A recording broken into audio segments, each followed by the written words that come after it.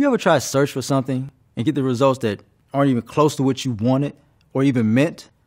There's a way AI can help with that. Fencing? You gotta be kidding me.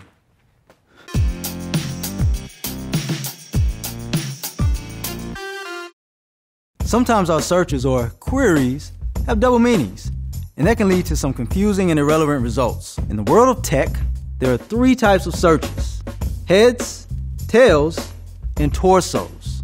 A head query is one that people search a lot, and those words occur a lot in our set of data.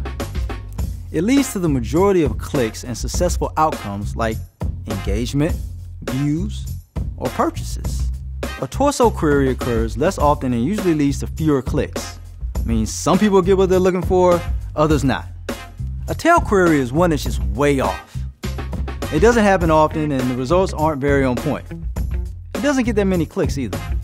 But a lot of the time, it's just word order or a spelling problem. Let's take it back to Miss Harris. Remember our kindergarten teacher?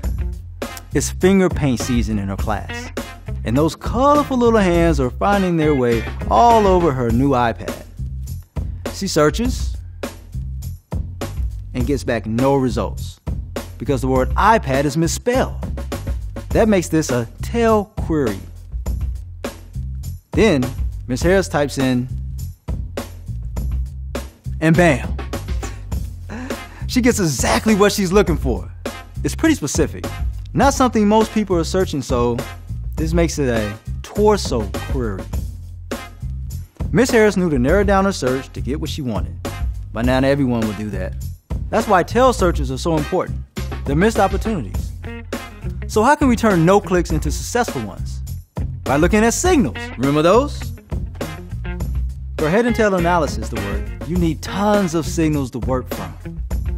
These signals let the computer spot patterns and figure out intent, or what the user probably meant by that search. AI can be used to turn tail queries into head queries. It can spot misspellings, word orders, synonyms, and all of that to fix the queries. Now, fixing a tail query makes sense for most. It doesn't always make sense for torso queries, especially when someone clearly has an interest in a topic. Like with Miss Harris. She's looking for a red iPad case, so we don't want to change that to iPad cases. She knows what she wants and doesn't really have any interest in looking at all the other iPad cases out there. Simply by getting to know us and our patterns, machines will be able to cut back on all the eye-rolling moments of, wow, that's not what I meant. Because clearly, I didn't mean I wanted to take up fencing, even though